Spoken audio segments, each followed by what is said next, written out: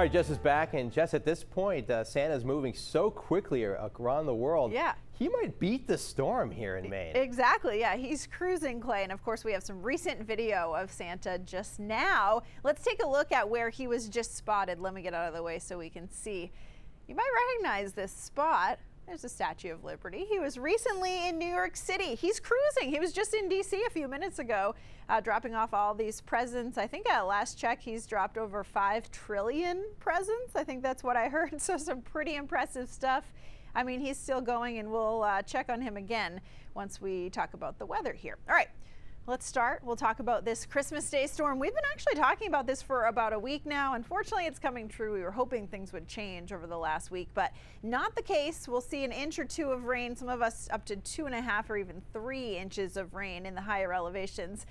Tomorrow morning, we could have wind gusts that knock out power, unfortunately, so something to be aware of as you make your Christmas plans for tomorrow. A lot of snow melting because of these temperatures. It's very warm, and so we'll have concerns about flooding too. Most of us tonight are in the upper 40s and lower 50s. Wouldn't be 2020 without some 50s at night in December in Maine. Some showers starting to move in now. We'll continue to see those rain showers increase overnight tonight. Some very heavy rainfall though on the way once we get into tomorrow morning. Again, this is moving to our area, and it's going to move pretty slowly, unfortunately, so that's where we can see those heavy rainfall totals. Winds now gusting 30 to 40 miles an hour, pretty much right on track with this.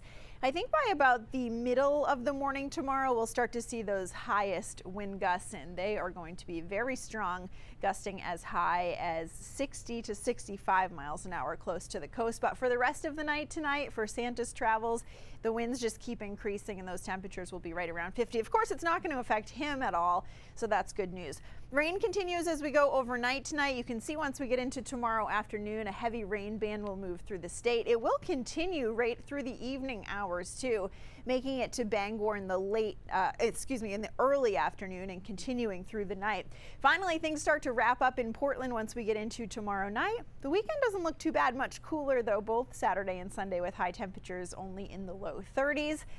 As far as these winds go though, I don't like it. You can see by early tomorrow morning, we'll start to see those wind gusts increase quite a bit, and then going through about the middle of the morning tomorrow, still could gust 50 to 55 miles an hour, especially closest to the coast, but can't rule out some 50 to 55 mile an hour gusts in Bangor too. We could see a stray 60 mile an hour gust, not great. Once we get into the late afternoon, things start to wrap up and we will quiet down quite a bit. But again, closest to the coast, including Bangor, back to about Bangor, will be where those highest wind gusts are.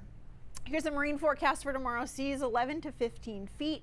Tomorrow morning, 14 to 18 feet tomorrow afternoon. Winds will gust up to 55 knots. Pretty intense stuff there, rainy and windy really throughout the entire day. We'll clear out though. You can see the weekend looks nice, low to mid 30s with some sunshine as we head into Saturday afternoon. Sunday looks nice and bright. Temperatures warm up a little bit more for Monday.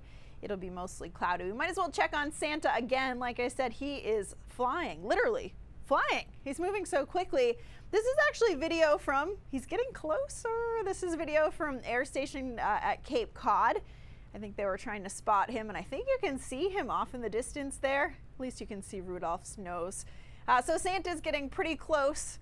Gotta get in bed here pretty soon so I can get my presents, Clay. Yeah, we should be in bed relatively soon now. Yeah. We can't spot him. That wouldn't be good. I know. All right, Jess, thank you.